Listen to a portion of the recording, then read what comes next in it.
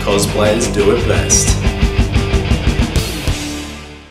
Hey guys, today I'll be doing my review of the Hot Toys 1/6 scale Christopher Reeve Superman figure.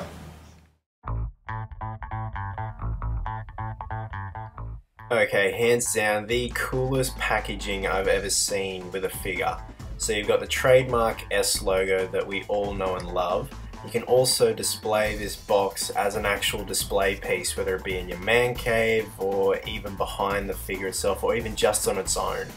So this is a multi-layered box, and the figure itself is stored in a clamshell packaging with all its accessories.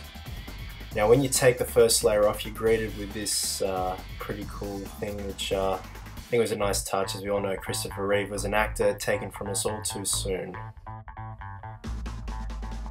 And here he is in all of his 1/6 scale glory. Now this is a perfectly proportioned figure. Hot Toys even went out of the way to create a brand new muscular body for the figure. And as we're panning up here, you'll see he's got a severe case of male camel-toe. Excuse that. But other than that, this figure is flawless.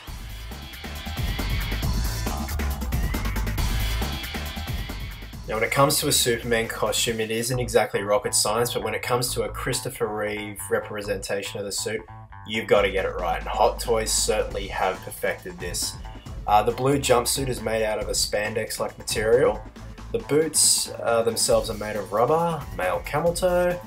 The cape has a wire threaded through it, so you can pose it as if it's blowing in the wind, which I thought was pretty cool.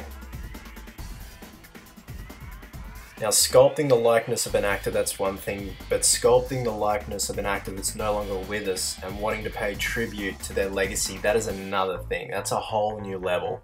And Hot Toys have gone above and beyond with this. This is without a doubt Christopher Reeve in all his glory. The only thing that brings away from the likeness and the realism is obviously the joint on the neck, but that can't be helped. Other than that, this is Christopher Reeve in all his glory. And this base is a representation of the Fortress of Solitude that we see in the first Superman film. And you construct it with all the ice crystals there. I'm not really a fan of it, a little bit cheesy, but it's a nice touch. Now the only accessories that this figure comes with is extra set of hands with different poses and the Fortress of Solitude base, Camel-toe. The crystals don't really seem to want to fit in place and lock in. They'll sometimes fall out, which is a bit cheesy, but that can't be helped. Overall, this is an amazing figure, guys, considering the crystals not really wanting to fit properly in the base.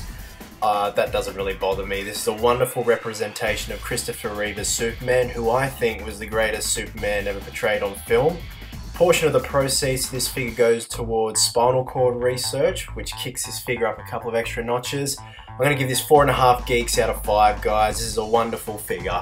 Thanks very much for watching, and always remember, cosplayers do it best.